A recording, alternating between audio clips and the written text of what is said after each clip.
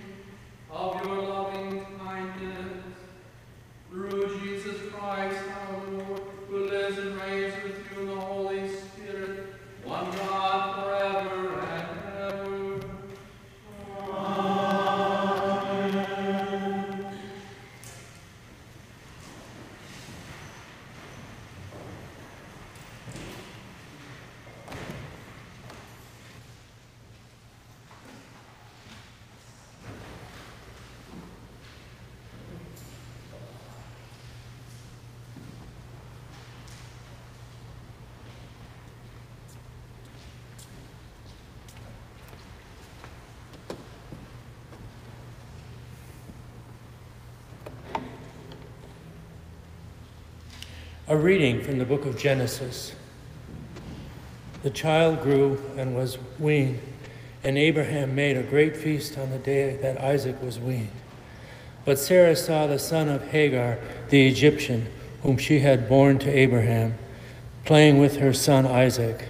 So she said to Abraham, "Cast out the slave woman with her son, for the son is this of this slave woman shall not inherit along with my son Isaac." The matter was very distressing to Abraham on account of his son. But God said to Abraham, "Do not be distressed because of the boy and because of your slave woman. Whatever Sarah says to you, do as she tells you, for it is through Isaac that offspring shall be named for you. As for the son of the slave woman, I will make a nation of him also, because he is of your offspring." So Abraham rose early in the morning and took bread and a skin of water, and gave it to Hagar, putting it on her shoulder along with the child, and sent her away. And she departed and wandered about in the wilderness of Beersheba. When the water in the skin was gone, she cast the child under one of the bushes. Then she went and sat down opposite him a good way off, about the distance of a bow shot. For she said, "Do not let me look on the death of my child." And as she sat opposite him, she lifted up her voice and wept. And God heard the voice of the boy, and the angel of God called to Hagar from heaven and said to her, brought trouble, do not be afraid, for God has heard the voice of the boy where he is. Come, lift up the boy and hold him fast with your hand, for I will make a great nation of him." Then God opened her eyes, and she saw a well of water. She went and filled the skin with water and gave the boy a drink. God was with the boy, and he grew up. He lived in the wilderness and became an expert with the bow. He lived in the wilderness of Paran, and his mother got a wife for him from the land of Egypt. The word of the Lord. Thanks be to God.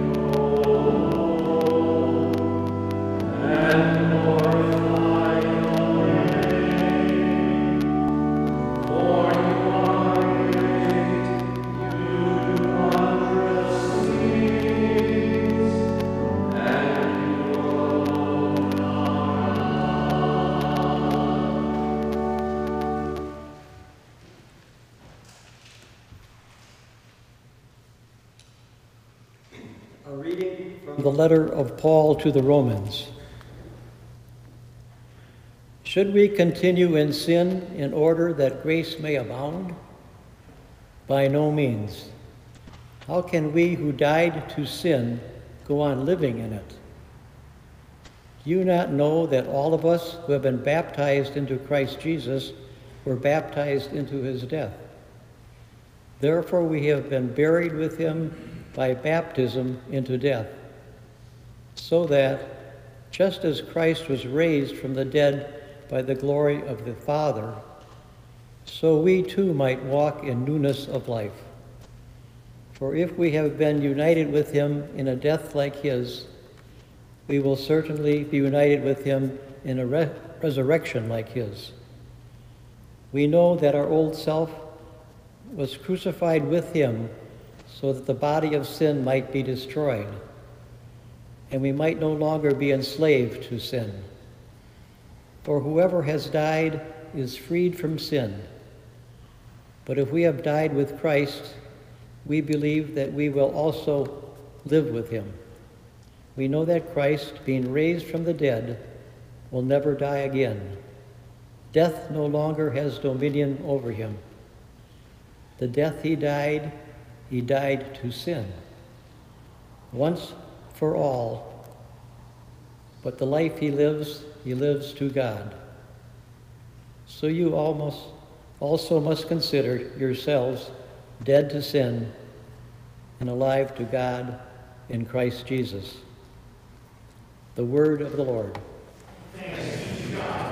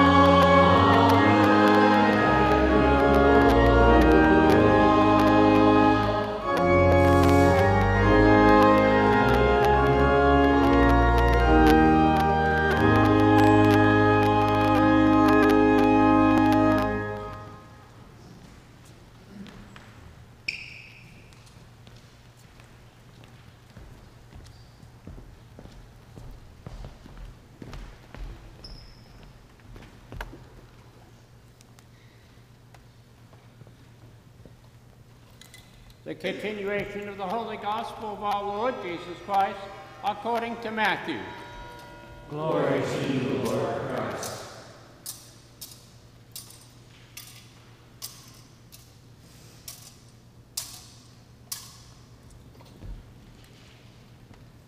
Now Jesus said to his 12 apostles, "A disciple is not above his teacher, nor a slave above his master.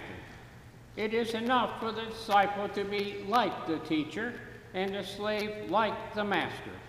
If they have called the master of the house Beelzebub, how much more they will malign those of his household. So have no fear of them, for nothing is covered up that will not be uncovered, and nothing secret will not become known. What I say to you in the dark, tell in the light, and what you hear whispered, proclaim from housetops. Do not fear those who kill the body, but cannot kill the soul. Neither fear him who can destroy both soul and body in hell. Are not 2 sparrows sold for a penny? Yet not one of them will fall to the ground apart from your Father. And even the hairs of your head are all counted. So do not be afraid. You are of more value than many sparrows.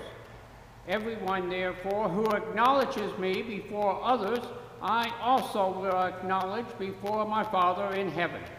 But whoever denies me before others, I will also deny before my Father in heaven.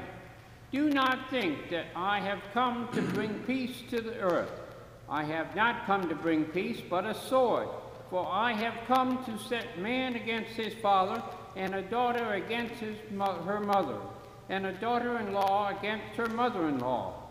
And one's foes will be members of one's own household.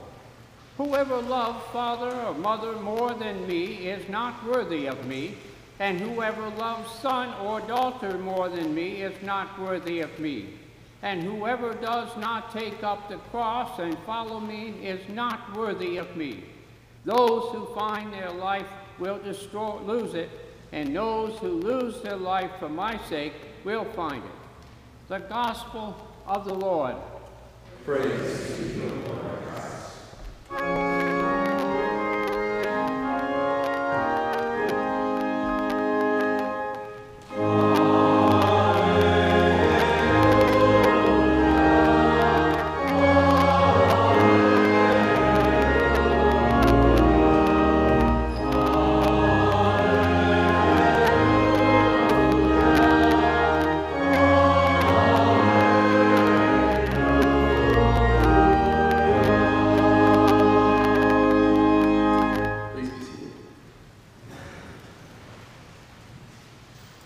When I read for pleasure, my 2 favorite genres are historical fiction and murder mysteries.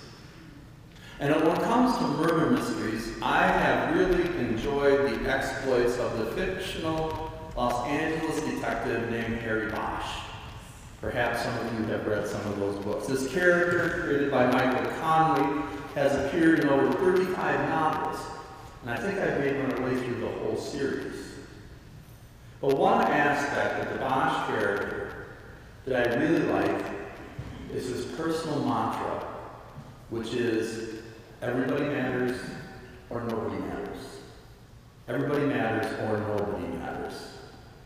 And what this means to him is that every case that he works, no matter if it is a Hollywood celebrity or an undocumented migrant worker, that case receives his full effort. Because once you start deciding that one life is more important than another, you start down a moral and ethical slippery sliding slope, which leads to a place where all life becomes irrelevant. Everybody matters or nobody matters.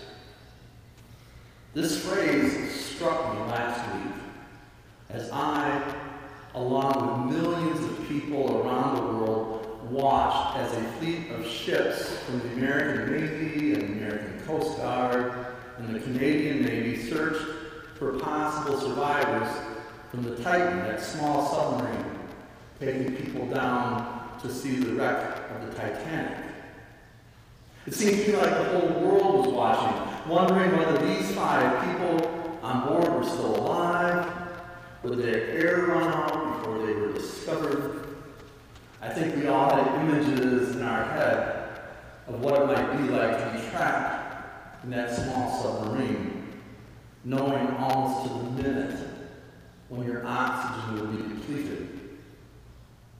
I think the whole world was hoping against hope that the ship would be discovered and we would see scenes reminiscent of and I'm going to date myself, in the old days of the Gemini and Mercury and Apollo space flights, when the Navy divers would open up the hatch on the capsule that splashed down in the ocean, and the crew would emerge safely into the sun and into the fresh air. Well, of course, we know that did not happen. We know that 5 people perished just within a few hours of that initial descent.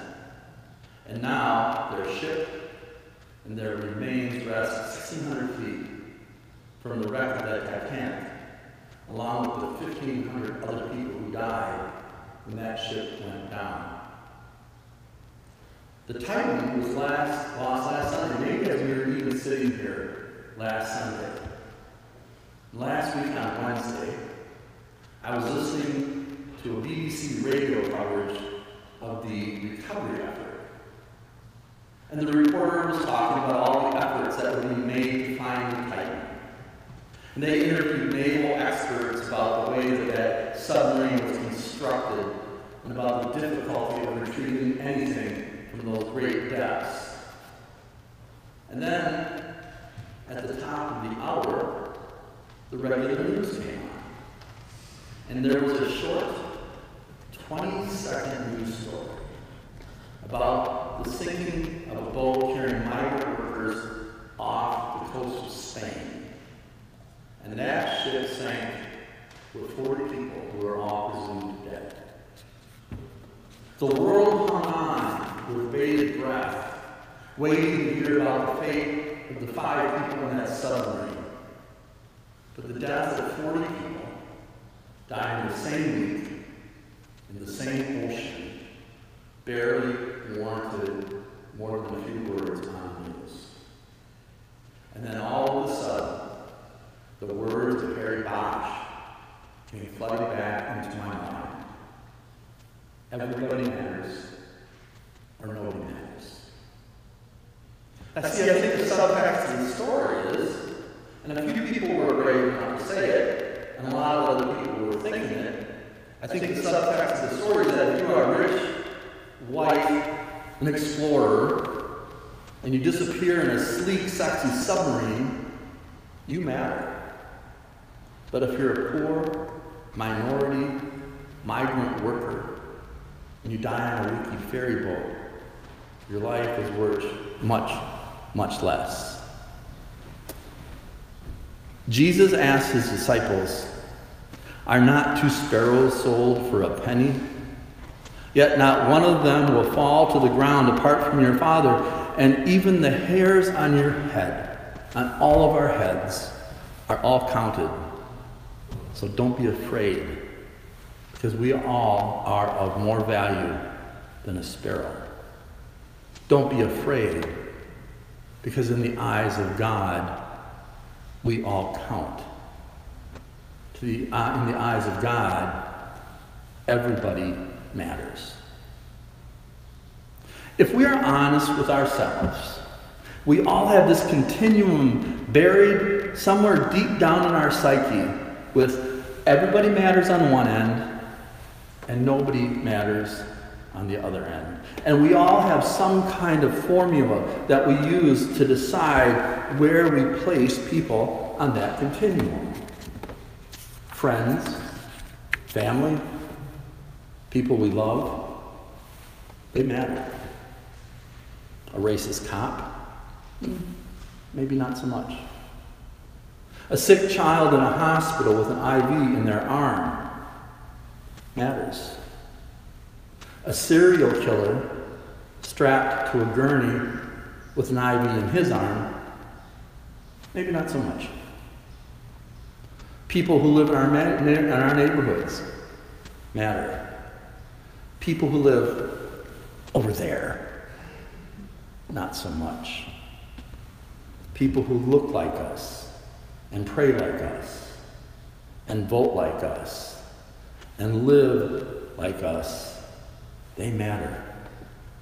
But people who look differently, pray to God in a different way, pray to a different God altogether, or have ideas that we can't reconcile with our own way of thinking, maybe not so much. There's an old Irish blessing that goes, "May those that love us, and for those who don't love us, may God turn their hearts. And if he can't turn their hearts, may he turn their ankles so that we know them by their limping."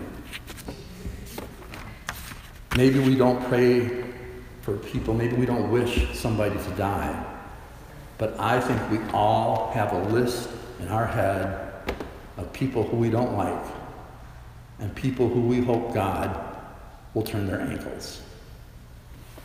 And when we do that, when we start making that list, when we start deciding who matters and who doesn't matter as much, we set ourselves down that road to perdition. Everybody matters, or nobody matters. 3 years ago, at this exact time, 3 years ago, people in our country and many people around the world were enraged by the death of George Floyd. He was killed on May 28th. People took to the streets. Black Lives Matter, the Black Lives Matter movement was birthed and was in full force. But all too often, our short attention spans wane. And I think for some of us, as we drive down the street now and we see a Black Lives Matter sign in somebody's front yard, it seems like kind of a reminder of something that happened a while ago. So much has happened since then that this passion, I think, for racial reform, which flowed out into the streets 3 years ago, has been replaced by other things, like 5 guys trapped in a submarine. But for others, those signs are a reminder that little has changed since the death of George Floyd. And being a person of color in our society is still a social and economic and humanitarian liability. For some of us, blue lights flashing in our rearview mirror is a sign that we're probably going to have to pay a fine, maybe have a few points added to our driving record.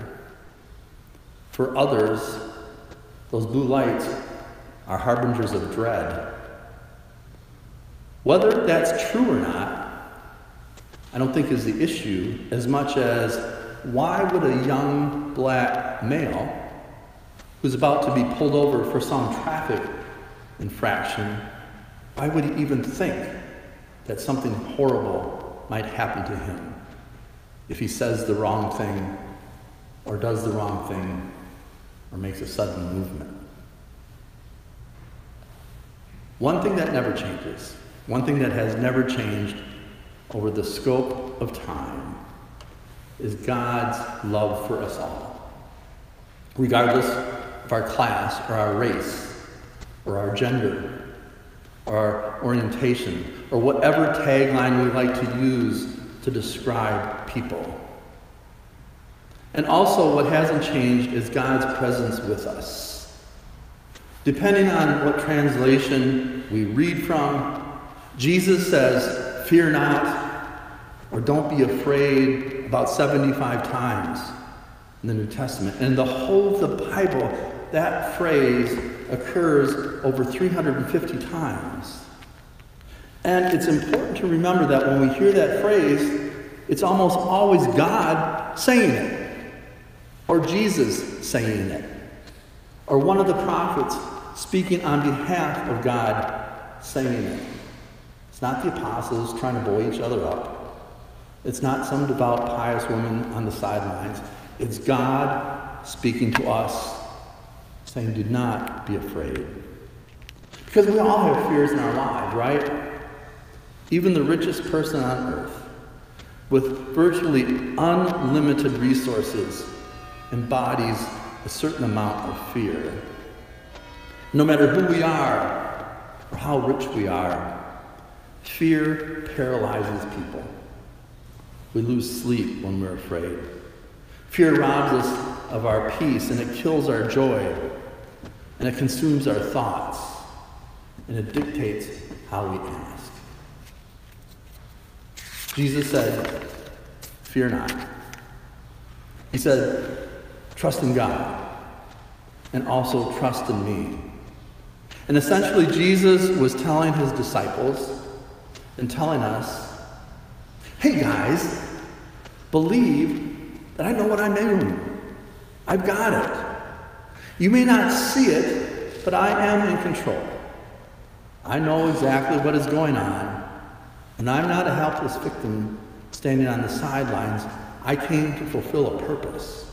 I came into the world for the salvation of the whole world. I know what's going on, and that's why I'm here. That's why I promise to be with you always, even to the end of the ages." I think sometimes when things aren't going right in life, when we're in the grip of fear, we think, God has forgotten all about me. Even Jesus, hanging on the cross, cried out, my God, why have you forsaken me?" But we need to remember that oops is not a word in God's vocabulary. God doesn't make mistakes.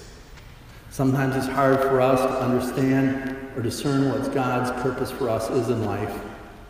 Sometimes it's hard for us to discern the circumstances that we find ourselves enmeshed in. But one thing that we never have to let go of is that God loves us, no matter what the mess we find ourselves in, no matter the joy that we're celebrating. God is there with us, walking with us, living our lives. And as Christians, we believe that God came down to earth in the person of Jesus Christ to do that exact thing. God loved us so much that Jesus came into the world to understand what our lives were like, to live our lives, to feel our pain, to experience our joys. God knows that. And at the end of time, all this will make sense to us in a way that it never did while we were here. So this week, as we go out into the world, I think the gospel message today calls us to think about two things. One, whose ankles do we want God to turn? We all have that list in our head, right? We all have biases. We all have prejudices. We all have people who we don't like. We all have people that don't like us. And sometimes in our worst moments, we wish bad things to happen to them. But also know that for every bad thing that we wish happens to somebody else, Somebody else higher up the food chain is wishing that that would happen to us. So we have to be very careful when we pray to God to turn people's ankles, because most likely the first ankle to be turned is going to be ours. And then secondly, that won't happen. God doesn't turn people's ankles. Bad things happen in the world. A lot of times we bring it on ourselves. But it's not God's way of punishing us. I don't believe in a God who turns people's ankles or makes bad things happen to them to punish them for some sin or some wrongdoing or some egregious act. That's not a God I believe in. I believe in a God who loves us and cares for us and came down into the world in the person of Jesus to be with us and to experience our lives and to lead us to that place eventually where there's no pain, no sorrow, no crying, but joy and fulfillment. So this week as we go out into the world, no turning ankles. And remember that God loves us constantly, even when we can't perceive it.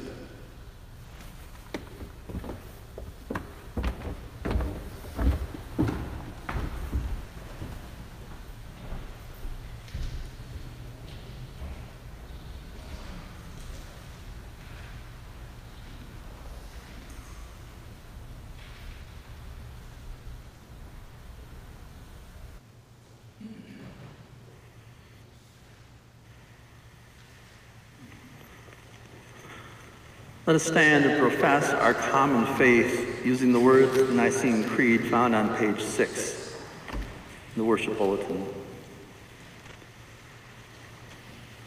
We believe in one God, the Father, the Almighty, maker of heaven and earth, of all that is seen and unseen. We believe in one Lord, Jesus Christ, the only Son of God, eternally begotten of the Father, God from God, light from light, true God from true God, begotten, not made, of one being with the Father. Through him all things were made. For us and for our salvation, he came down from heaven, and by the power of the Holy Spirit, he became incarnate from the Virgin Mary and was made man. For our sake, he was crucified under Pontius Pilate. He suffered death and was buried. On the third day he rose again, in accordance with the Scriptures. He ascended into heaven and is seated at the right hand of the Father. He will come again in glory to judge the living and the dead, and his kingdom will have no end. We believe in the Holy Spirit, the Lord, the giver of life, who proceed from the Father and the Son. With the Father and the Son he is worshipped and glorified. He has spoken through the prophets. We believe in one holy Catholic and Apostolic Church. We acknowledge one baptism for the forgiveness of sins. We look for the resurrection of the dead and the life of the world to come. Amen.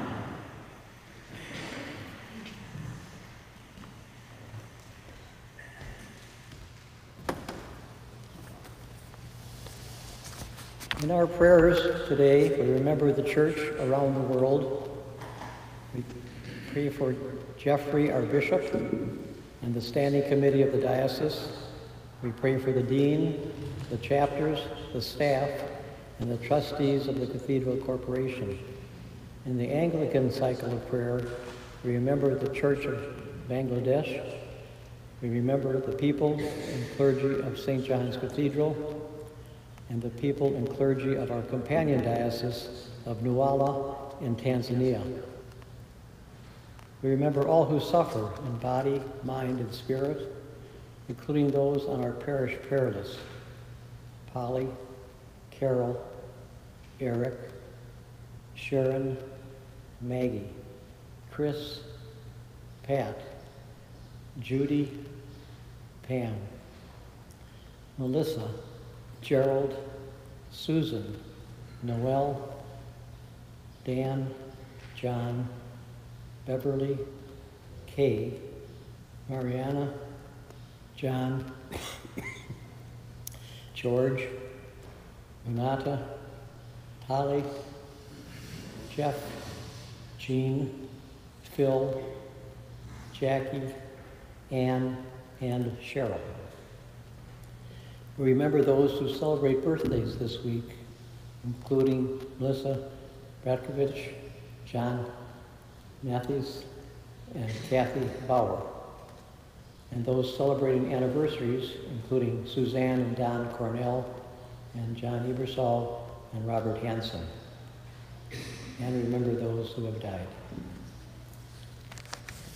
The prayers of the people, let us pray for the church and the world. Grant, Almighty God, that all who confess your name may be united in your truth, live together in your love, and reveal your glory in the world. Lord, in your mercy. Guide the people of this land and of all the nations in the ways of justice and peace, that we may honor one another and serve the common good. Lord, in your mercy. Give us all a reverence for the earth as your own creation, that we may use its resources rightly in the service of others and to your honor and glory. Lord, in your mercy. Comfort.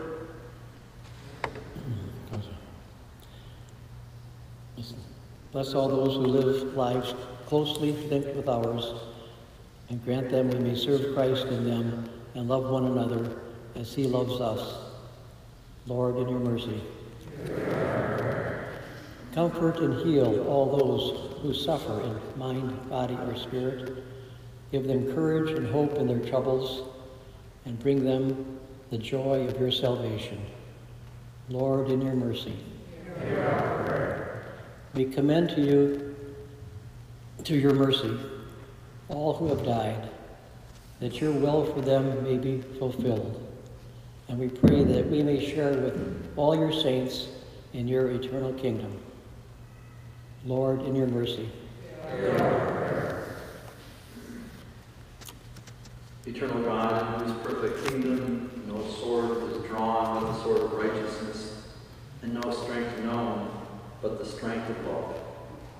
So mightily speed abroad your spirit, that all peoples may be gathered under the banner of the Prince of Peace, as children of one Father, to whom be dominion and glory now and forever.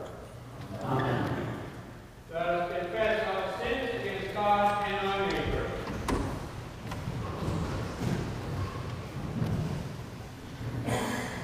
Most merciful God, we confess that we have sinned against you in thought, word, and deed, by what we have done and by what we have left undone. We have not loved you with our whole heart. We have not loved our neighbors as ourselves. We are truly sorry and humbly repent. For the sake of your Son, Jesus Christ, have mercy on us and forgive us, that we may live according to your will and walk in your ways, for the glory of your name. Amen. Almighty God, have mercy upon you. Forgive you all your sins for our Lord Jesus Christ. Strengthen you in all goodness, and by the power of the Holy Spirit, keep you in everlasting life. Amen. And God's peace be with you all.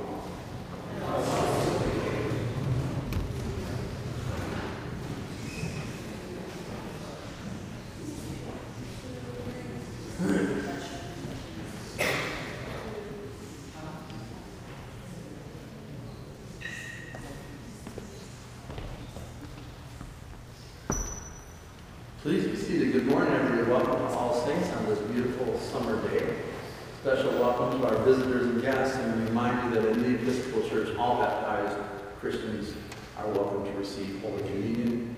We are experimenting this summer with receiving the wine in both individual glasses and from the common cup, so you can take your pick, and maybe just a little subtle sign to the altar servers to indicate which form you would like to receive communion in. Please join us following the service for coffee in the Guild Hall, which is through those doors and down the hall. And a special prayer for safe travels for all of you who will be traveling next weekend during the 4th of July holiday. Walk in love as Christ loved us and gave himself for us an offering and a sacrifice to God. We give a special prayer for our neighboring church, Summerfield Church. They're closing their doors today. Yeah, that's true. Summerfield is closing Methodist Church, so we offer our prayers and thanksgivings for the ministry that they have offered to this neighborhood, basically for the same amount of time, right around the same amount of time that we have. I know it's a sorrow for people when their church closes, and so we pray for them that this won't be an impediment to their faith, that they'll find new places to live. They might even like to come here and visit. Invite them. Walk in love as Christ loved us and gave himself for us, an offering and a sacrifice to God. Amen.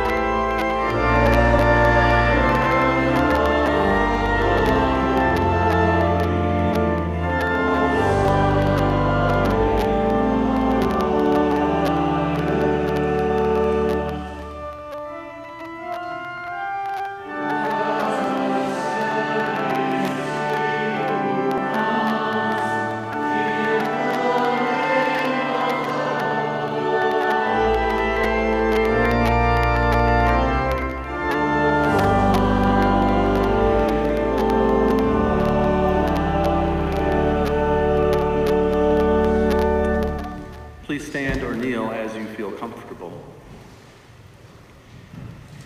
Blessed are you, gracious God, creator of the universe and giver of life. You formed us in your own image and called us to dwell in your infinite love. You gave the world into our care that we might be your faithful stewards and show forth your bountiful grace. But we fail to honor your image in one another and in ourselves. We would not see your goodness in the world around us, so we violated your creation, abused one another, and rejected your love. Yet you never ceased to care for us and prepared the way of salvation for all people. Through Abraham and Sarah, you called us into covenant with you. You delivered us from slavery, sustained us in the wilderness, and raised up prophets to renew your promise of salvation. Then, in the fullness of time, you sent your eternal word made mortal flesh in Jesus. Born into the human family and dwelling among us, he revealed your glory.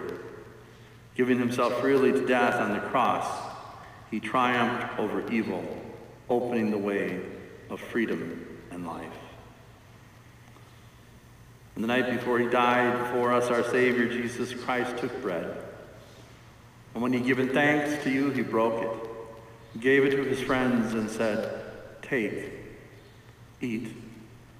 This is my body which is given for you. Do this for the remembrance of me." As supper was ending, Jesus took the cup of wine.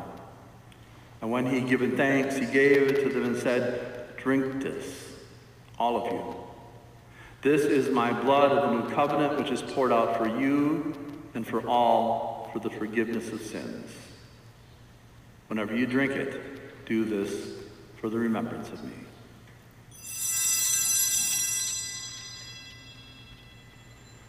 Therefore, we proclaim the mystery of faith. Christ has died, Christ is risen, Christ will come again. Remembering his death and resurrection, we now present to you from your creation this bread and this wine. By your Holy Spirit, may they be for us the body and blood of our Savior Jesus Christ.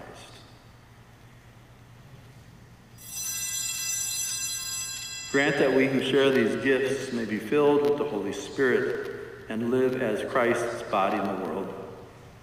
Bring us into the everlasting heritage of your daughters and sons, that with Mary, the mother of our Lord, blessed Joseph, and all your saints, past, present, and yet to come, we may praise your name. Through him and with him and in the unity of the Holy Spirit, honor and glory is yours, Almighty Father, now and forever. Amen.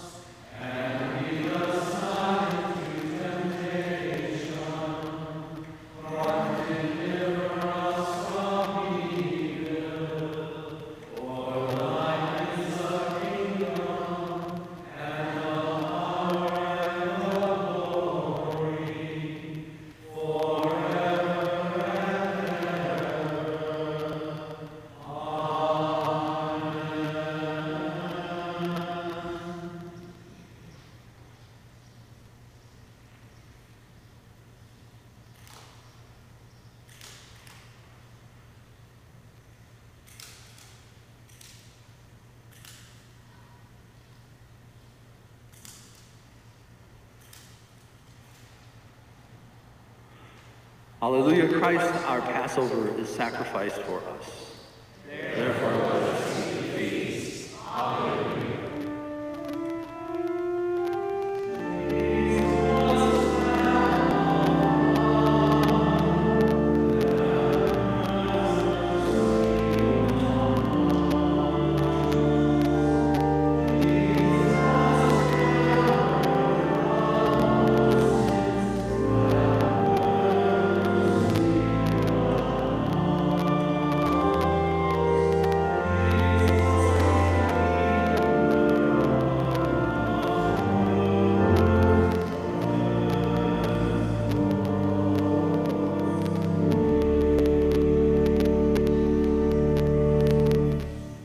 The gifts of God for the people of God. Take them in remembrance that Christ died for you, and feed upon them in your hearts by faith with thanksgiving.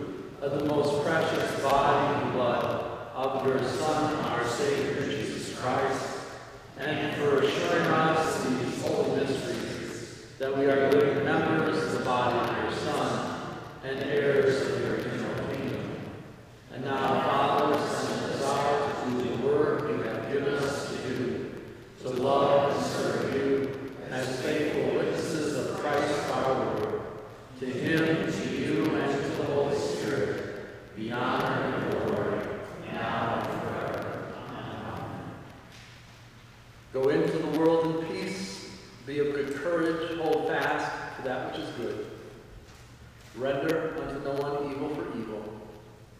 Love the Lord your God, love your neighbor, and love yourself. And the blessing of God Almighty, the Father, the Son, and the Holy Spirit be with you this day